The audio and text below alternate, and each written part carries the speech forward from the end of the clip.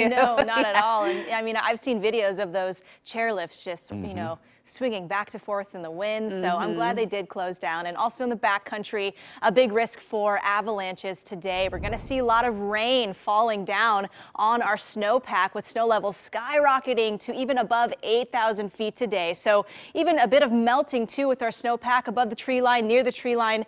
We will see high avalanche danger and risk out there today. On the slopes, again, the snow would probably have been a bit soggy and wet, but I believe those resorts closed down due to the winds. Will be very gusty out there today.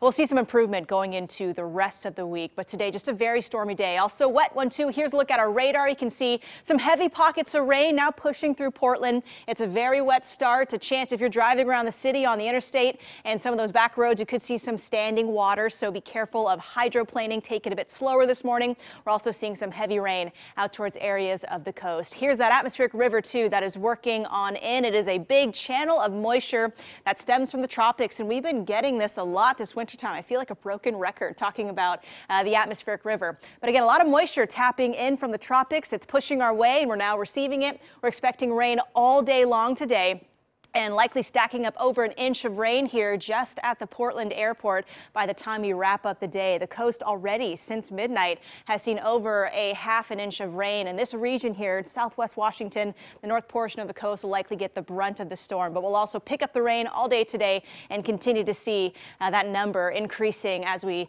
see that rain falling. We have a flood watch across the valley, also out towards the coast. Heavy rain leading to standing water on the roads. We'll also see some gusty winds in place today. That's another concern, but rising rivers and landslides also something that we'll have to watch with this heavy rain in place today. So forecast rain totals have all generally been fairly high across models. This is just one model showing some numbers here. As we finish out the day, likely over an inch of rain. Our current record is about 1.33 inches. If we beat that, we'll see a new record rainfall rate for today.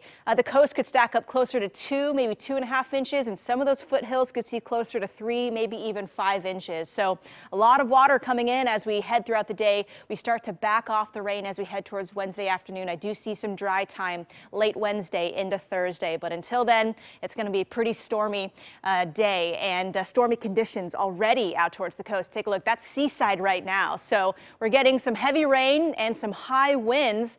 We're seeing temperatures also in the upper 40s to low 50s already, and as this system rolls in, it'll push in those warmer south winds. So our highs today will creep up into the upper 50s. That's about 10 degrees above where we should be on this January day. So here's our wind gust forecast. We're already clocking in wind gusts close to 50 miles per hour near Astoria, Cannon Beach, and Tillamook. Will continue that through today. Even in Portland, I do see a couple of gusts here this morning and throughout the evening where we could see some speeds around 30 to 40 miles per hour. That also includes Salem. I see some wind gusts closer to 45 today, all from the south, and that's going to usher in that warmer air. We finally back off the winds as we head towards Wednesday too. So here's our future cast. That rain just continues. We'll see some big pulses of moisture this afternoon. Then again this evening, we finally see this system shifting towards the southeast and out the door by Wednesday. Look at that dry time as we head into tomorrow afternoon. But today we have a lot of warnings. The king tide's in place out towards the coast, a high surf, large waves, and also the rain and the winds. Temperatures today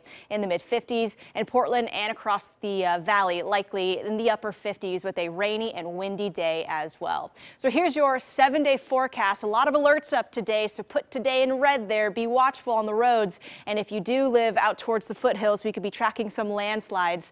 Upper 50s today will slowly back down towards the low 50s as we head towards the end of the week. And again, some dry time as we finish out Wednesday and head into Thursday. Carly, how are the roads? Well, we do have a